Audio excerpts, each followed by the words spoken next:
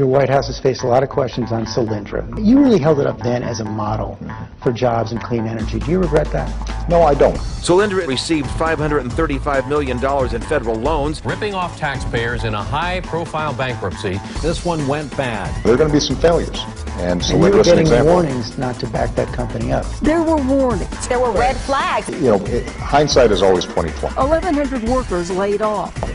It went through the regular review process. The White House put pressure on the Energy Department to approve this loan. People felt like this was a good bet. Deep misgivings inside the government, warning accurately. Solyndra runs out of cash, or even as Solyndra approached bankruptcy, the company and the White House kept it secret. Do you regret that? No, I don't.